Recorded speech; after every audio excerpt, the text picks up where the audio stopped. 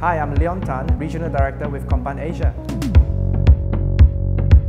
So we are the leading playground equipment maker in the world, and I primarily look after North Asia.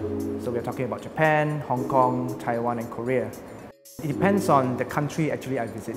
So for instance, when I go to Japan, those guys will come a little bit more formal. You got to put on your jacket, you got to still wear your business trousers and your formal shoes. If I go to Bangkok the next week or I go to Hong Kong another week, then the dressing sort of just change accordingly. With this COVID-19, I think the whole world has changed, and even if you get back up again, the whole outfit that you wear for work will never ever be the same again. At home, I try to be casual. It depends on whether I have a meeting that day. If there isn't any meeting, I could be really casual. Home clothes, t-shirts and shorts minimum. I think when I was younger, I actually liked loud and colorful brands or designs of, typically what comes to my mind, I like Burberry, there was Versace, there was Dolce & Gabbana, a couple of brands. And very fun. Then of course we took a break, obviously. I went over to Australia for my studies. And obviously in Australia, you throw these things out of the window. People wear Quicksilver, Rip Curl and billabongs, and you put on your board shorts and off you go to the beach. So I sort of put all these things at the back of my cupboard. You don't wear them anymore.